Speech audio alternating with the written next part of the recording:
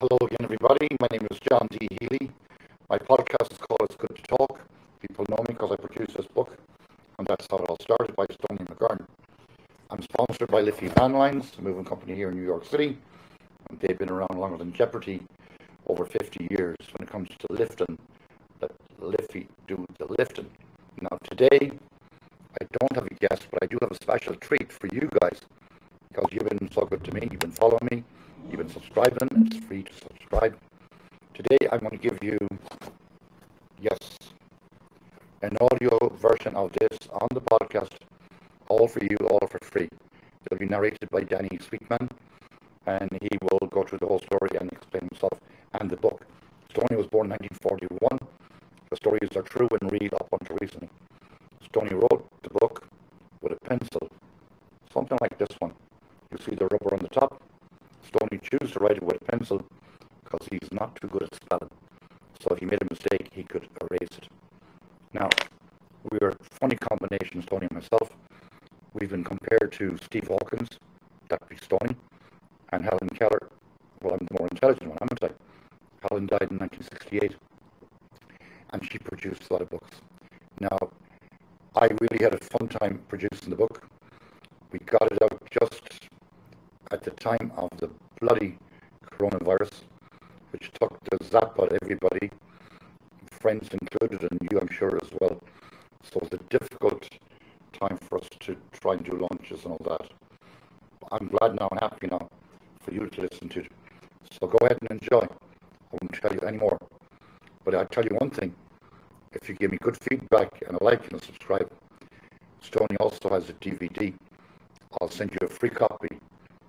My email, jhfornews@yahoo.com. jhfornews@yahoo.com. Please enjoy. It was on April 2nd, 1941, that I was born on a farm 3 miles from a small town called Dowra in County Leitrim, Ireland. It is the first town on the River Shannon, the longest river in Ireland. The River Shannon is 224 miles long and has 3 large lakes on it: Loch Allen, Loch Ree, and Loch Derg, all about 4 miles wide. It flows into the Atlantic Ocean from the estuary at Limerick City. Tourists come from all over the world for the fishing and leisure cruising. The Shannon River starts 5 miles from Dowra in County Cavan at a place called the Shannon Pot. It's a hole 8 foot round that's so deep that when the local government dropped a chain 2 miles long down the hole, it still did not reach the bottom. The water bubbles up at such a speed that it becomes a river 400 foot wide when it reaches Dowra. There's a big bridge that leaves half the town in County Leitrim and half the town in County Cavan. Like all the places in the world, people who live in one area always seem to think that people from other areas are a little different than they are, and they make jokes about them. Cavan people are supposed to be very thrifty and cheap. Here's one joke making fun of them. The Pope needed a special blood type and said he would pay 50,000 euros for it. A Cavan man who was the correct type had a doctor draw the blood, and it was sent to the Pope. A year later, the Pope needed more blood, and the Cavan man was very eager to send it again. This time, the Pope mailed him 200 euros. So the Cavan man asked, "Why 50,000 euros the first time, but only 200 euros the second time?" The Pope answered him, "But I've got Cavan blood in me now." My first memory of life was when I was 3.5 years old. It was morning, and my mother was baking a cake, and my older sisters, Vera and Bernadette, were going out the door to school. By the way, I had 8 sisters and 1 brother. I asked my mother when I can go to school, and she said everybody starts school at 4 years old. I remember my first day at school. My older sisters, Bernadette and Vera, took me to Mrs. Clancy. Mrs. Clancy took me by the hand and sat me in the front row and started to teach. A few minutes went by, and she started beating a girl. The girl was crying, and she still kept beating her, and I don't know what for. I thought then, I don't think I like school. 2 days later, Father Lynch comes to the school. He lines up the 6, 7, and 8-year-olds along the wall and starts asking them questions. 1 boy and 1 girl each didn't know the answer.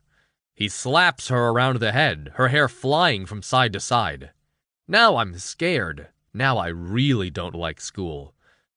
We walked 3 miles to school. Some kids walked 6 miles, all at 4 years old. School in Ireland was much worse in my parents' day.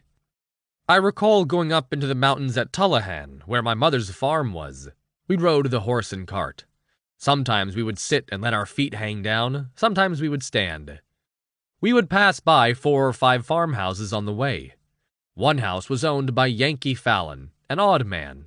Odd because he was very hard of hearing. He would sit at the window and look out at the countryside. He had a big apple tree that grew out over the road, with apples hanging out of it. One day, my father Pat and I were standing on the cart.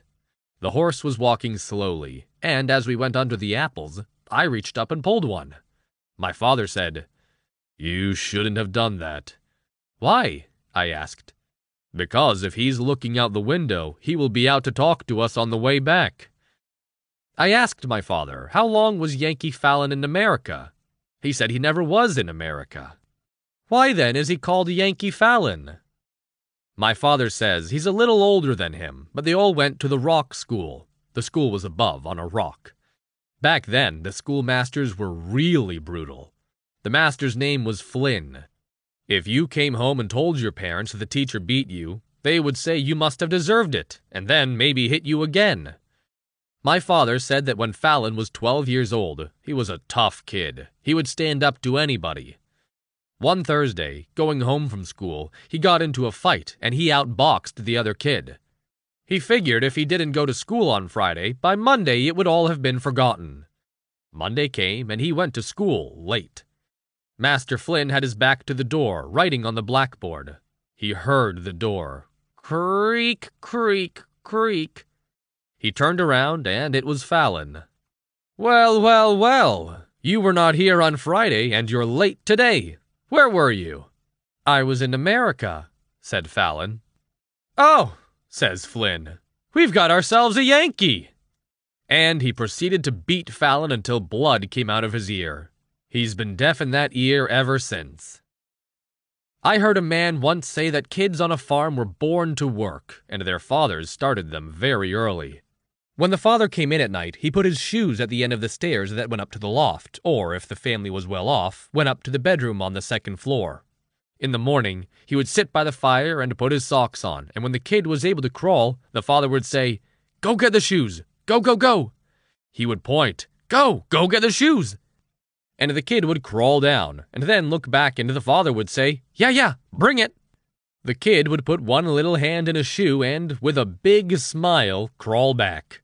The father would rub his head and say, "Good boy! Good boy! Now, go! Go get the other one!" This was his introduction to work. Killing rats. We would pick the new potatoes in September, bring a couple of cartloads home for food for the winter, and then put the rest of the potatoes in a pile called a heap. We covered them with 10 to 12 inches of clay so that the frost wouldn't get at them. In the spring, we would bring them in from the field. I recall one time James E. Dano, who was a full-time worker for my father, was on his knees sorting the good potatoes from the bad ones. We all knew there were rats inside from the holes that they had made. Well, this one big rat jumped out by James's knee. James grabbed the rat with both hands and wrung its neck and threw it to the side. We kids all screamed and ran away. Now that I'm remembering stories about rats, all farmhouses kept cats and terrier dogs to control the rats and mice. One day we were bringing the oats in when we got to the bottom of the stack and saw there were holes in the ground. This guy, Tim Dolan, put his hand all the way down into the burrow. He pulled a big rat out, holding it tightly around its neck. He walked around tapping the rat on its head and with a finger on the other hand saying, "You're going to die, you're going to die," and he killed it. Shop and gossip. Our house and shop were 200 yards from the post office. People would come every Friday to get their old age pension 1-pound notes. If they could not come themselves, their neighbor, son, daughter, wife, whoever was going that way could pick it up for them. They would then come to our shop and pick up a few things they might need. The bus stopped at the shop 3 days a week at 10 a.m. There was a road between the shop and the post office that ended in a T-junction at the main road. 1 mile up, there lived a man named James Cornyn. James had a brother named Tom, who was a traffic cop in Dublin from the time he was 19 until he was 65. He retired and came home to live with his brother. After a few years at home, he went senile. Back then, when a man in Ireland became a cop, he had to buy his own uniform, and he was allowed to take it home when he retired. When Tom went senile, he would put on his uniform and go down to the T-junction and direct traffic. But there was no traffic, only the mail van at 8 a.m. and the bus at 10 a.m. Both drivers knew Tom, and he would put his hand up, and they would stop and wait until he finally waved them on. We kids loved it. The people who owned the post office were Lizzie and John. As a kid, I was there every chance I got. Lizzie baked her soda bread and walked across the street and put it on a hedge, which grew over into the field to let it cool for an hour. When I was 4 years old, I would go into the field and go under the hedge and pull the raisins out and eat them. Being a kid, I thought nobody would know until, one day, I ran into Lizzie's kitchen like I did every chance I got, and she was making a cake. She told me a story. She said that when she put her loaf of bread out on the hedge, that a little bird would come and eat the raisins from the bottom. She looked at me and said, "You know what I'm going to do? I'm going to make a small loaf. Then the little bird will eat the raisins from the small loaf, but leave the big loaf alone." From then on, I took raisins from only the small loaf, and I was convinced that Lizzie really thought it was a bird that took the raisins. Lizzie, her husband John, and their son Robert were Protestants. There was a parson named Sides, but most of the Protestant population was old, except for 1 or 2 young people. As a Catholic, one must learn the catechism at the age of 7 in order to receive First Communion. It tells you that at the age of 7 you are able to reason. I can think for myself. It tells me I must love my neighbor, son of a gun. You must do good to those who hate you. All of this is running through my mind, and one day, I'm still 7, I ran to the post office, and Lizzie is standing in the door enjoying the good weather. I stood alongside of her, and she talked to me like I was a little grown-up man. Her husband was out, as he often was, wandering around, picking up old branches and other pieces of wood for the fire. As we were standing in the door, we saw her husband, John, coming. She said to me, "There's your man, here he comes." As John reaches the door, as he's going in, he falls back on her. Lizzie grabs John by his shoulders and said, "Grab his legs! Grab his legs!" I was small, but I got in between his legs like I was holding a wheelbarrow. I'm backing into the kitchen, and then she turns and she backs into the bedroom, and we get him onto the bed. He's dead. My father and mother knew how much I loved Lizzie and John, and so I was allowed to stay up late at the wake. The second night of the wake, I went outside at about 8 p.m. and I saw 4 people standing about 100 yards up the road. It was Paddy Kelly, John McParland, John Clinton, and Mick Lavin. In today's world, they would be called yuppies. Even as a kid, I knew they were the hotshot cool dudes. They didn't know what to do when they got inside the wake house. They wanted to know if you stand or kneel by the bed. I told them everybody kneels and says a prayer. I felt like a big little man telling the cool dudes what to do at a Protestant wake. The next day, being a Sunday, most of the Catholics went to church. Father Lynch gave a sermon on the death of John Patterson, the Protestant. Knowing there were not enough young Protestants to carry the coffin, he shouted from the pulpit that it would be a mortal sin for any Catholic to go inside a Protestant church, and you would go to hell. I'm all confused. Catechism is teaching me to love my neighbor, to love even those who hate me, and now this man of God is telling me that I can't go into Lizzie's church? What is Lizzie going to think of me? But I was in luck. My father had some clout, mostly because he had the shop. He went to talk to his very good friend, Jim Connors. I went with him. He said to Jim that John Patterson and his family had been around a lot longer than Father Lynch, and it would be a bigger sin if we didn't show the family respect and bury him. Then they went to the other neighbors, and John got a good send-off. I was so happy. But now I'm thinking about Lynch and God, but I still have to do what I'm told. My father was a character. He would be locked up today for some of his devilment. When you are 10 years old, you go for confirmation, and you take the pledge that you won't drink until you're 21. It's a big day for all the families, as this is the only day you see the bishop. It's happening in the big church in the town called Drumkeeran. We go very early, my mother, father, and sisters. We all got in the horse and trap. My father drops my mother and sisters off at the church. Then he and I go up a back road to a big backyard called Dolan's. Dolan's is the distributor for all the country stores, plus has a bar and restaurant. Back in the 1950s, all bars in Ireland had a little room called a snug, where 2 or 3 people can go for privacy. You go in and order a drink through a small door that you would slide open, and the bartender doesn't know who's in there. My father meets a friend, George Bowles. We go into the snug. They start discussing me going for confirmation. George, being Protestant, says to my father, "In your religion, does the kid have to take the pledge until he's 21? "That's right," says my father. "Well," says George, "if it's okay by you, I'd like to buy him a shot of whiskey before he takes the pledge." My father looked at me and said, "Is that okay with you?" I looked at him and nodded again. "Okay." "Yes," said my father. George slid the board over and ordered 3 shots of Paddy's whiskey. We all tipped glasses, and I threw it right back. I can't remember if I drank something with it, but I'm sure I did. I must have done such a good job that my father said to George, "Well, by God, he's my son, and if you can buy him one, so can I." He slid the board over and said, "3 more Paddies." We tipped glasses again, and I threw it back again. I found it very interesting, but I didn't feel a thing. It had no effect on me, and I wondered why people drank. About my father. In 1958, he left for America to live with my sister in Long Island. He got a job at a racetrack, which was good as he loved horses. After the confirmation, I'm still questioning Father Lynch, God, and the Catechism. Already I'm having my doubts.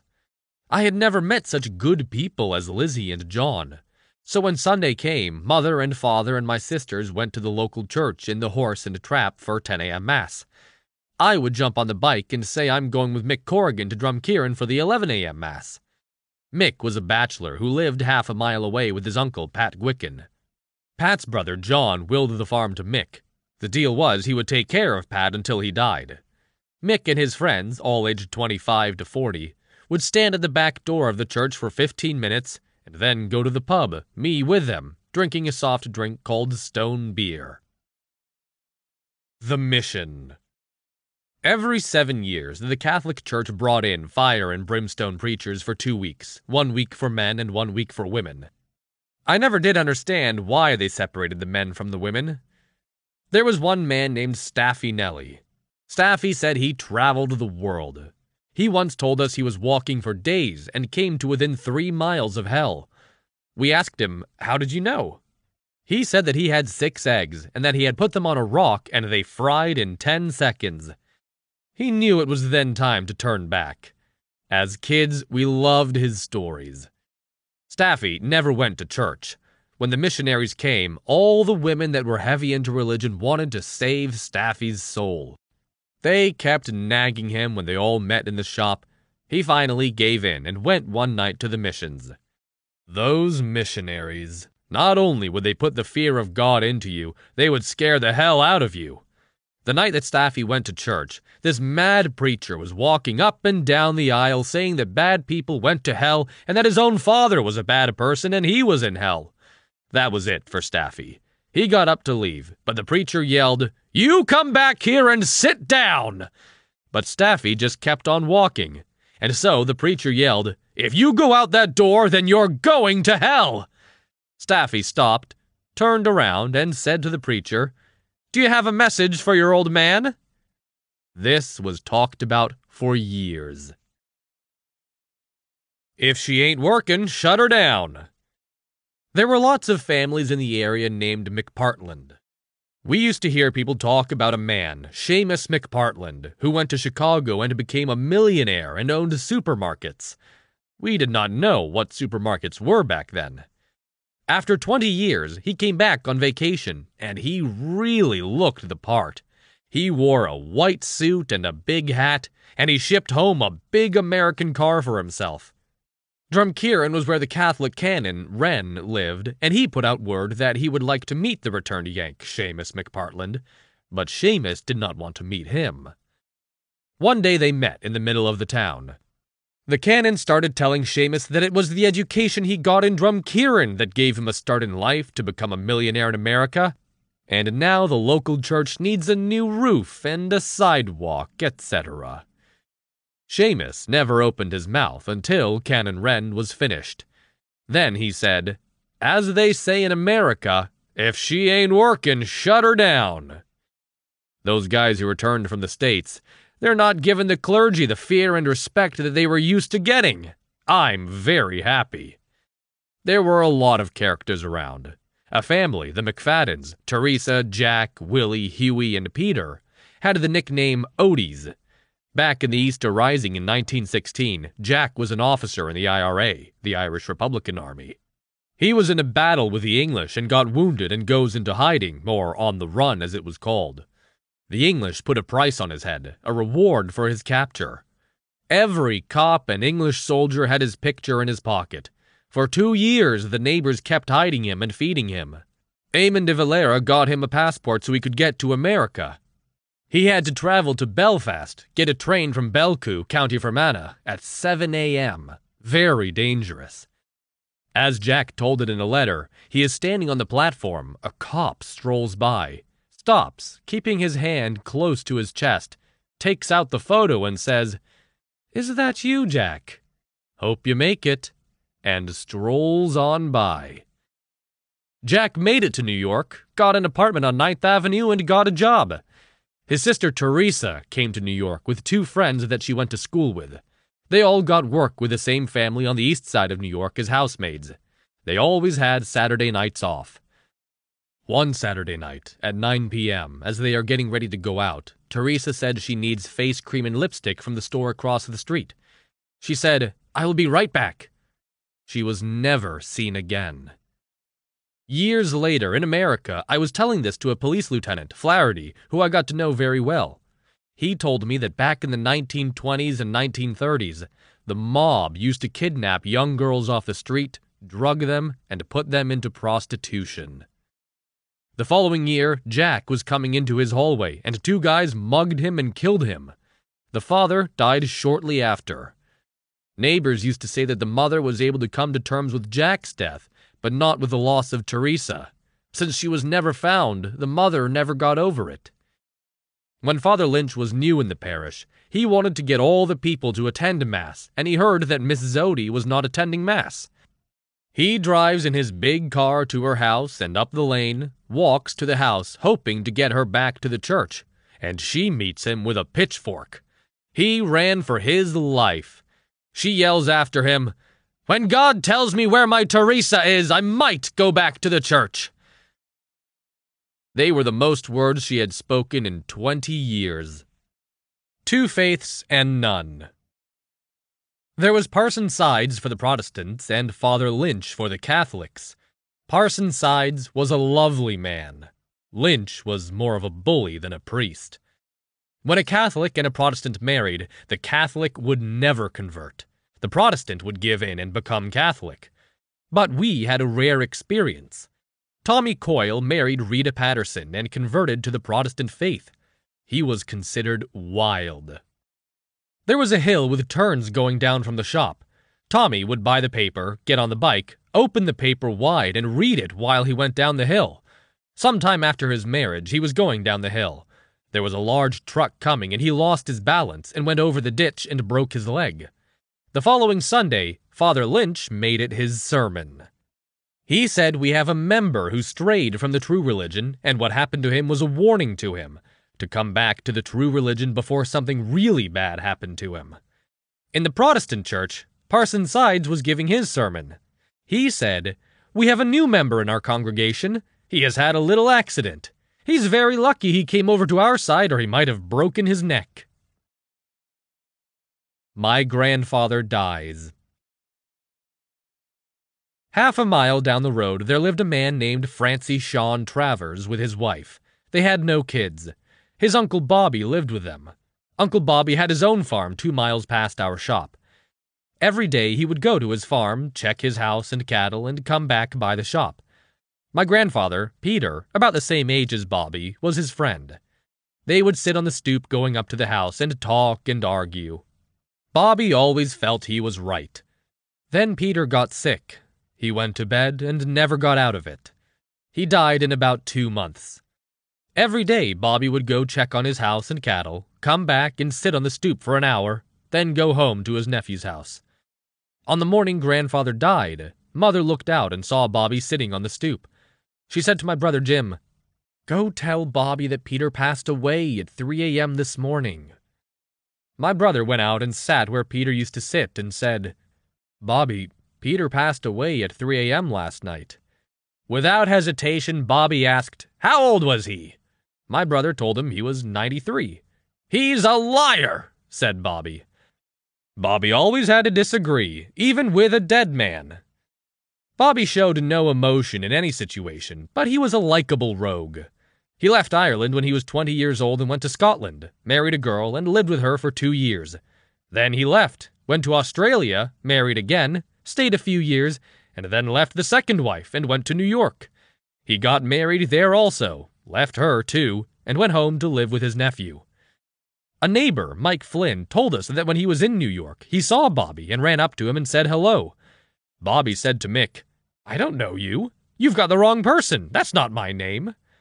Mick figured that Bobby was living in New York under an assumed name and walked away. Now it was the 1930s and the Depression had hit all over the world. A lot of people felt that they could survive better back home rather than where they were. Bobby went back home to Francie, his nephew. Bobby was odd. He would never give you the answer you were looking for. We had a nosy neighbor, Kevin Flynn. He had heard Bobby was in Chicago and Kevin had an uncle there. He asked Bobby what he did there, and Bobby told him that he had a wheelbarrow and his job was to wheel daylight into dark corners. Back in Edinburgh, Scotland, Bobby's first wife, Alana, was living with her sister and her husband. Her sister gave her a month to get out. Alana started going through her boxes with letters and, lo and behold, she found Bobby's name and where he lived in Ireland, in Corry, County Leitrim. With nothing to lose and £2 in her pocket, off she went. She took the boat to Belfast, took the train to Belcoo, and asked the conductor for Corry, County Leitrim. He told her, "You're in the north. Walk across the bridge and you will then be in Black Lion, County Cavan. Anybody there can steer you right for Leitrim." She walked 12 miles to reach Dowra, and when she got there, she hit some luck and asked a man, Tom McCown. He told her it's 3 miles out the road, and that he was going that way. He walked her right to the house. It was 10 p.m. She looked in the window and said to McCown in her Scottish accent, "That's me boyo." He was sitting in a chair by the fire and smoking his pipe. My father and a few other neighbors were in the house. She knocked on the door and Francie's wife opened the door, and this strange woman said, "I'm here to see Bobby." "Come in."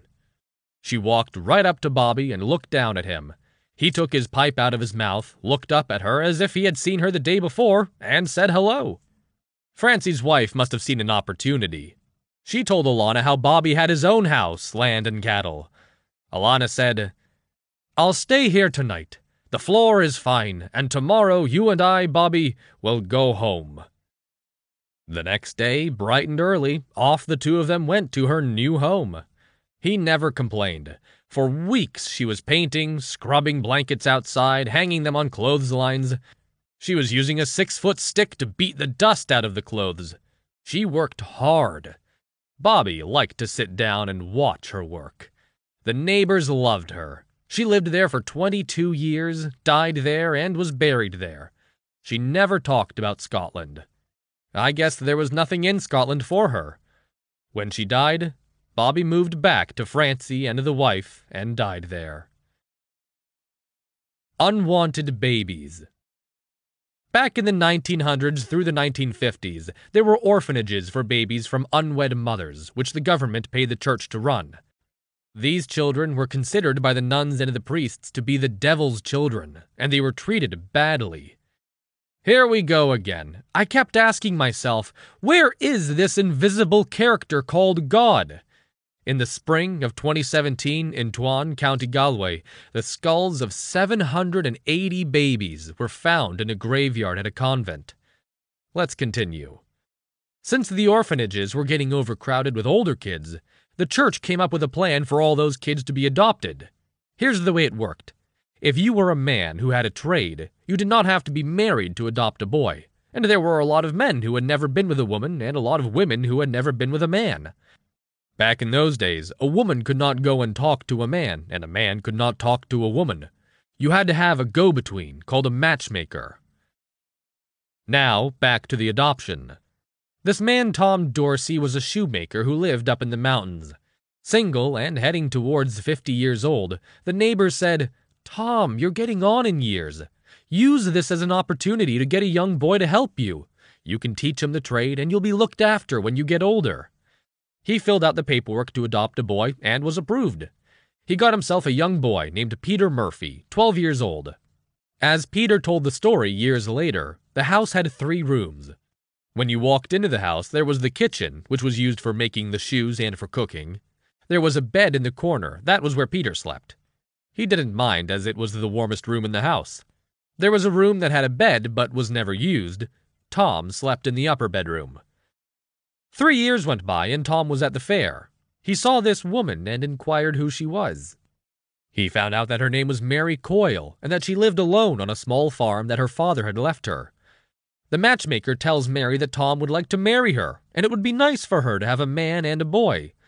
The boy could look after her land and cattle, and she could go every day and see her own house, and then go to Tom's house and cook and have company to talk to. She was very nervous. She had never been with a man, but she liked the idea of a man looking after her, her land, and the cattle. She said, "I'll do it." The match was made, and the church date was set. Everybody was in the church. When the priest finished with the "I do's," he asked for £10. Tom said, £10? Jesus Christ, £10? If I knew it was going to be £10, I wouldn't have got married at all. They got married at 8 a.m., and they took the 10 a.m. bus to Sligo for the day. They had to be back by nighttime to milk the cows. Now comes their first night together. I must explain that back in that era, men wore long white nightshirts that came down in a V shape to your knees. As Peter told it, he was sleeping by the fire. Tom and Mary went up to their room. After 10 minutes, Mary started screaming, came running down out of the room, still screaming, "No, no, no!" with Tom right behind her, with an erection so hard that his shirt was sticking way out. Into the other room they went, and she was still screaming, "You're not going to stick that thing into me!" Tom was saying, But we're married now, Mary." He didn't get his way that night. Peter stayed with Tom and Mary. They had no kids. I often wondered why. Years went by, and Mary died. When Tom died, he willed the house and the small piece of land to Peter. Peter married a lady called B. Daniels. They had 2 daughters, Mary and Sue, and a son, Frank. B and the daughters went to America. Mary went to night school and became a registered nurse. She met a doctor and lived in Connecticut. B worked for a family on Park Avenue in New York City. They loved her. Sue met a Wall Street businessman, married and lived in Westchester. Frank stayed home in Ireland with the father. This I must explain. There was a small plot of land in front of the house where there was a large bank of clay. 1 tree grew on it. The tree was 10 foot tall, with a few branches from 6 foot up to the top. At night, when you opened the door, this lonely tree looked scary. Frank got up late, at 10 a.m. one morning, and when he opened the door to look out, there was his father, Peter, hanging from the tree. This tree was already scary enough to look at, and now your father is hanging from it? I guess Peter never got over it. Back then, in Ireland, if you were born out of wedlock, even the priests liked to remind you of it. Love your neighbor. Good on ya, Father Lynch. On the farm. With the turf stacked by the road at the bog, it's time to cart all the cow manure to the fields, 1 to 2 acres, and to plow or dig ridges and set potatoes. Then we set oats grain with a harrow tied behind a horse in the field where we grew the potatoes last year. Now we have to cut the hay and dry it and put it in big piles called rucks and bring it into the haggard in August or September. And still, we kids had to do our homework for school. I don't know how we learned anything. Now I'm going to tell you about taking home the turf. Every farmer stacked his turf by the side of the road at the bog.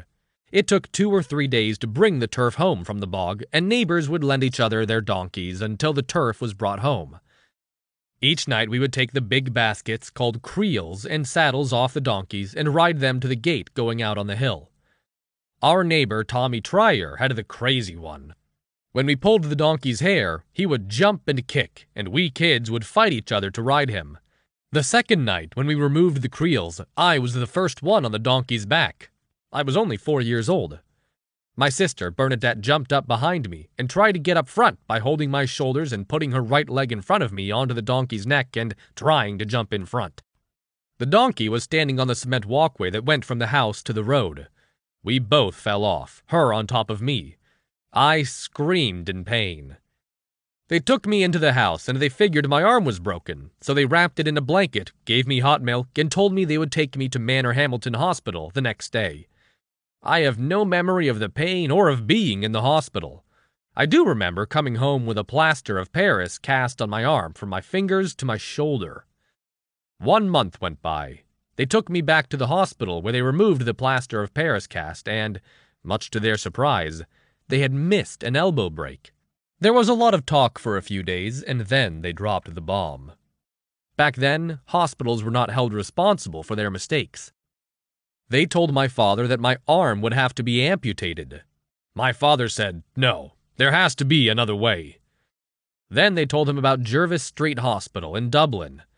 My mother took me by train to Jervis Street and left me there. I remember crying.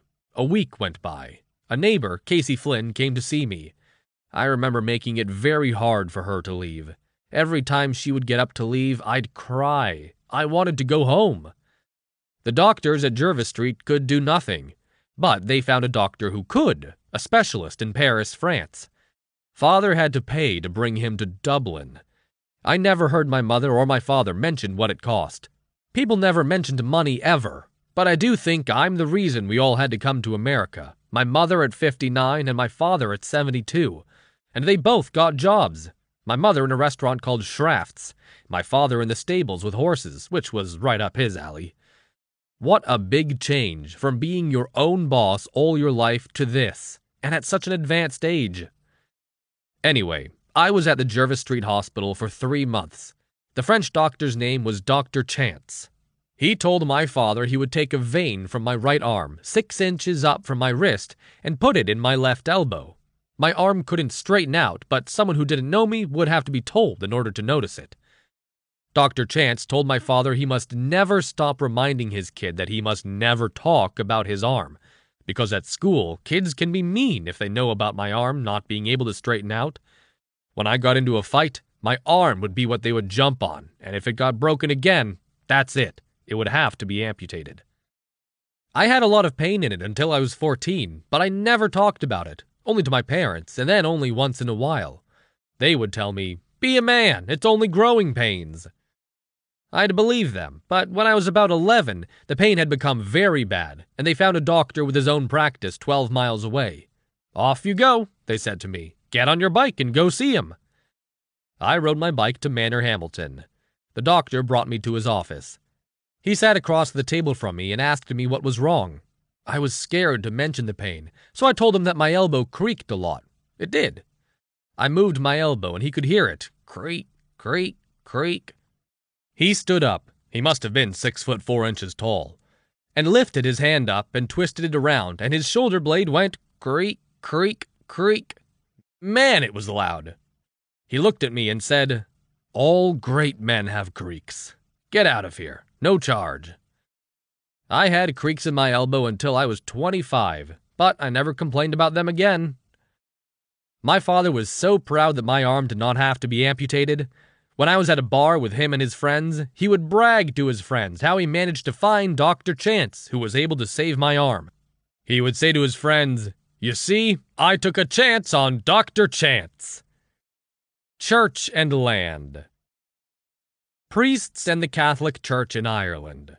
When God's power corrupts, the result is absolute corruption. Back in the 1800s, when England owned Ireland and controlled the country, the best land was owned and run by the English landlords. The people worked and lived on the land for no pay, just like slaves. In 1880, the people decided not to work. That was the beginning of what was called the Land Wars. The people got evicted from all the landlords' land. These evictions by the English go back to the 13th century. They started living along the sides of the roads, traveling from county to county. They learned a trade, making tin cups, saucepans, and buckets, and down through the generations, they became known as tinkers and tinsmiths. They loved their lifestyles. Today they're called travelers. They will deal in anything. They would rob anything and everything, and they loved horses, and they fought among themselves at the drop of a hat. Bar owners hated to see them come into their bars. The land wars worked. They were very successful. In County Mayo, there was a landowner named Captain Boycott. The land wars were so successful that Boycott went broke and left Ireland and went back to live in England for good. In the dictionary, you will find the word boycott. The word meant when people are told not to help their neighbors and even let them die. When the English had to give the land back to the Irish people, they divided the land into small farms in such a way that all farmers had access to the road, but often the road was closer by going through a neighbor's land. They called it the shortcut. This worked fine until there was a fight, and then the farmer could no longer use the shortcut. The one who lost the shortcut would run to the English establishment. The English had spies, and the English thinking was genius. Then came 1920, and Ireland got its freedom, had its own government, and ran itself. But the Catholic Church had more power than the government, and used the same technique, boycotting, on their own people. All the Protestants saw it coming, and all who could get out did so, and went north. There was this man, Frank McFadden, who lived next to John Sully. Sully owned a half-acre field close to Frank's home, and the field was Frank's shortcut to the road. Frank always stayed friends with Sully, and he always asked Sully to sell him his half-acre field. Finally, Sully gave in and Frank got his half-acre, and the shortcut to the road was his.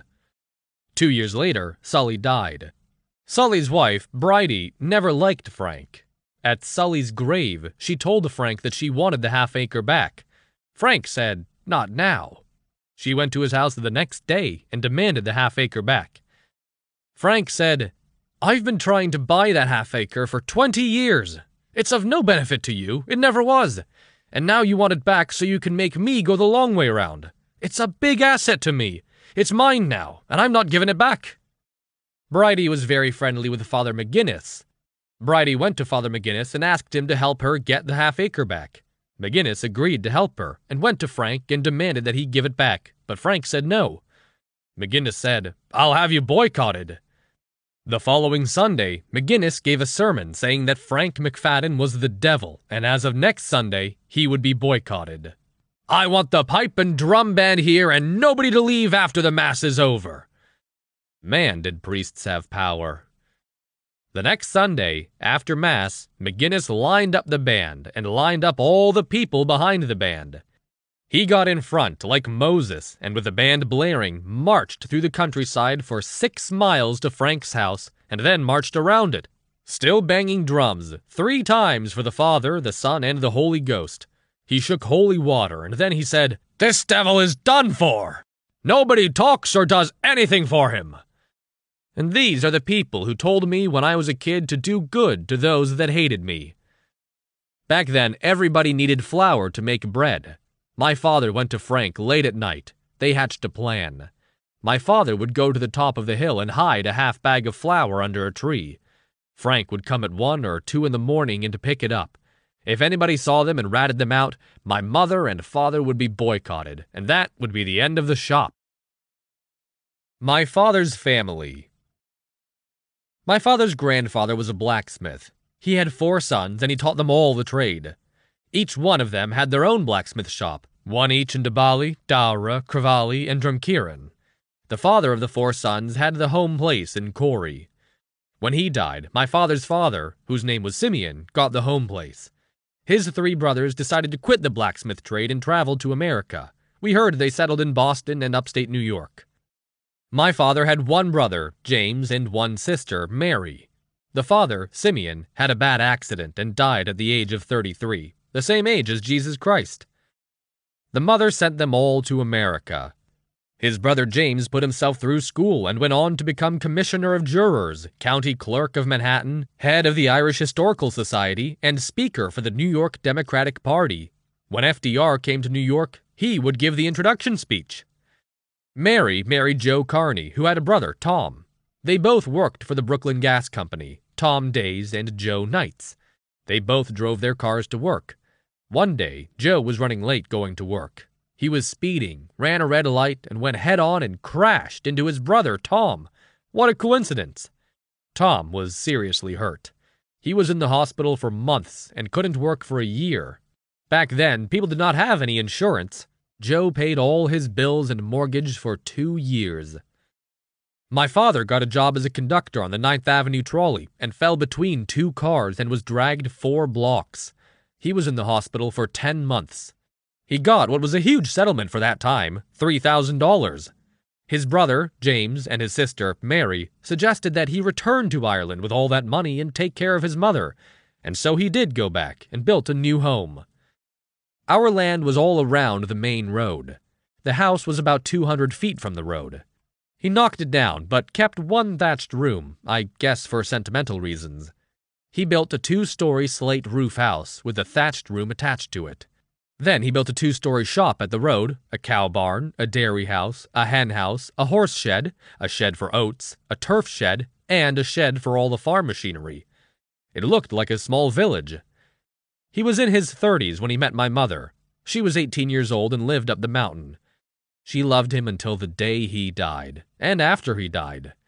I used to joke with her, "Mom, you saw the money and that was your chance to get out of the mountain." Been taught not to hate. When I was a kid, I slept in the thatched room with my father.